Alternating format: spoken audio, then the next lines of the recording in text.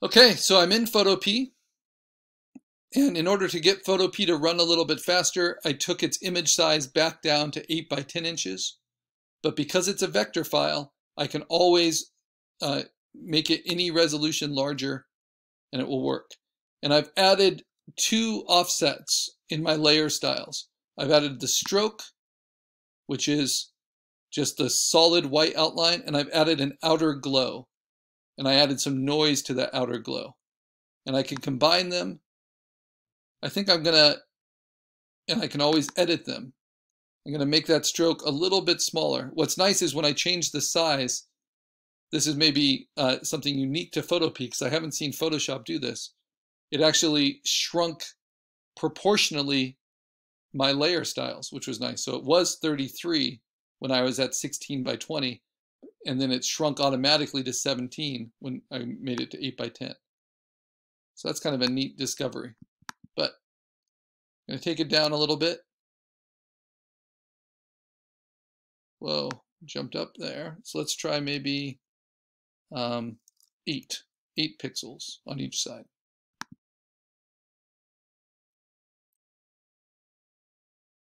And then I can play with the outer glow options. And I'm going to just take its spread down a little bit more, make it a little bit more subtle, and its size down a little bit. So I'm going to take its spread down to maybe 12, and its size to, let's see, 30. You just try different things.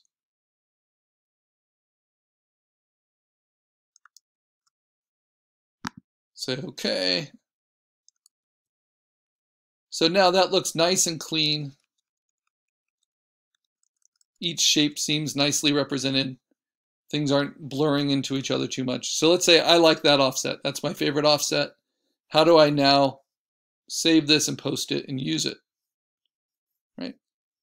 It's a good idea, of course, to save it as a PSD, because we now have multiple layers and multiple effects on it, right? But now to save it as a PNG to post to Canvas and to Imgur, I want to turn off all those background layers. But the offset is still there. You can see the white back on the checkerboard.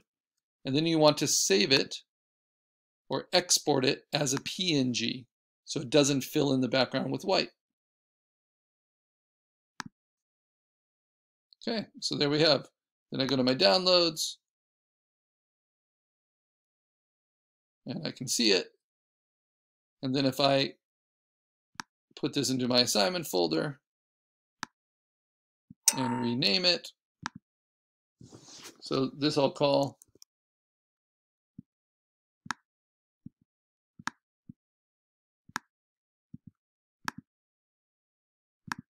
and I'll say, and graphic designers have to do this all the time, this is my black.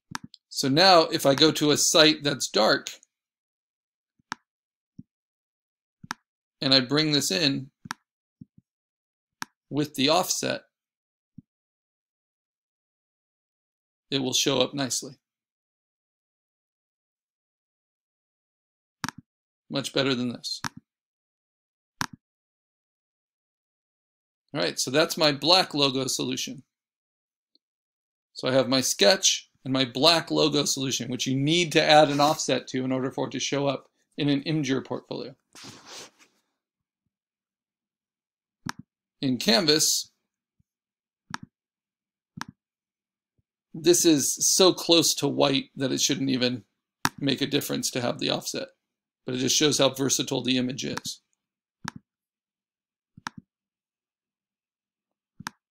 And then think of how that works on a t-shirt, right? If it's on like a red t-shirt, even just as a black logo, this will have red with that white offset around it, which strengthens it. Yeah, you can barely see the offset, if at all.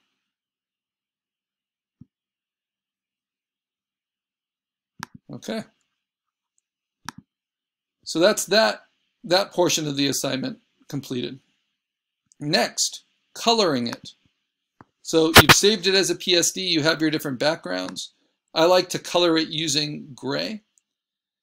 So just like you can do offsets and strokes, you can also do color overlays and gradients and all of those other things we've done before with layer styles.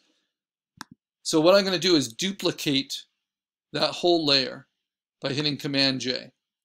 And that will duplicate the effects as well. I'll turn off the one underneath, and I'll turn off the stroke and the outer glow for now in the effects. Then I'll open up the effects and play with color overlay, because maybe I want the whole thing to be one color.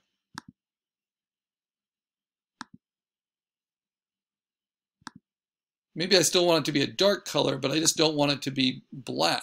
You know, maybe I want it to be a dark blue. Right? So that's one way you color it. Along with coloring, you can do gradients. Come on.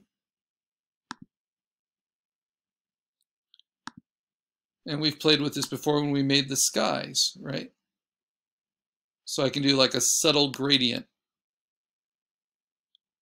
And remember, these are laying on top of each other. So in order for the gradient to show up, I have to dim the opacity of the color overlay so that the straight linear gradient from black to white shows up underneath. And that gives it kind of a high-tech feel. Then, of course, I can add back in the outer glow if I liked that. But I can also give the outer glow a color on this version.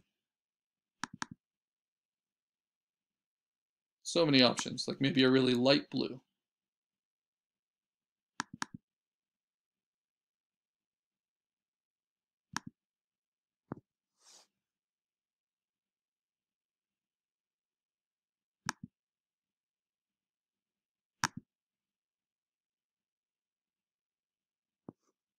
So this is just to show you, and it can be a lot of fun to play with. And then, of course, you can even give it a texture. I'll have to zoom in so you can see this.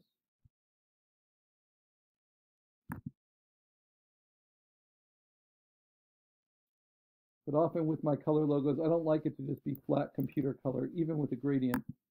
I like it to have built into it a little bit of texture, kind of like the noise and the outer glow.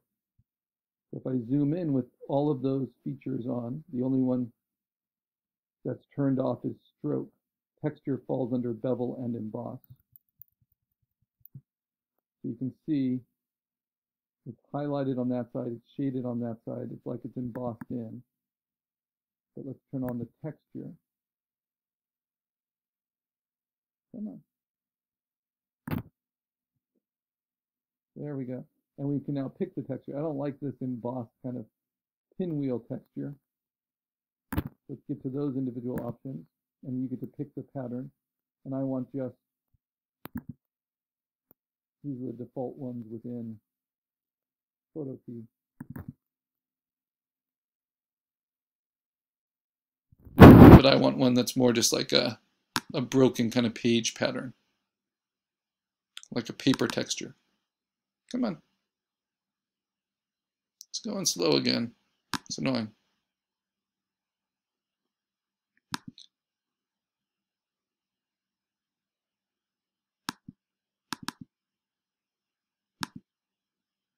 And then once you pick it, you should be able to set the depth. Now these are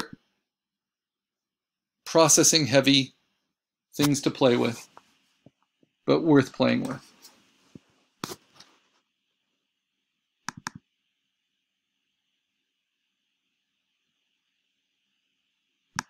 Just doesn't want to play with the texture for me. Let's see.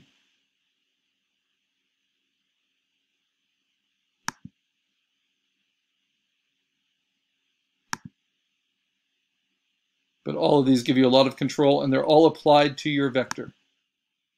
So you're never going to lose quality. All right, so it has the right texture. Now I get to play with the scale and the depth. And you can see how it's breaking it up a little bit. It's a little grid-like, but it's very subtle. I like it. It's kind of like a construction paper.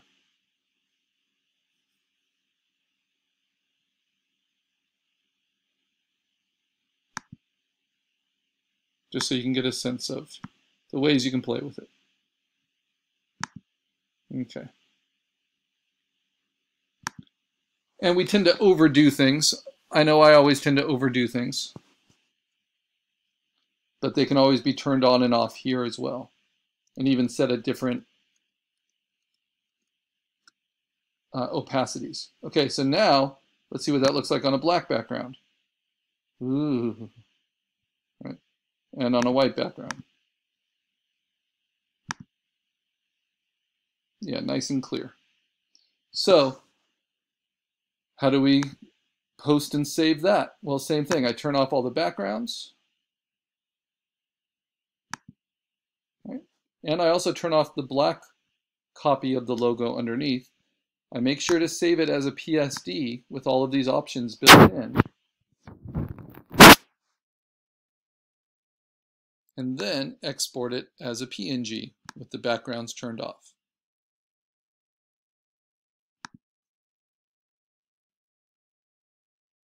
Go to wherever my computer downloads.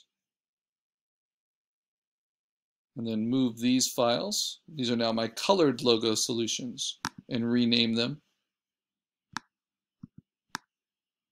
into my assignment 6 folder.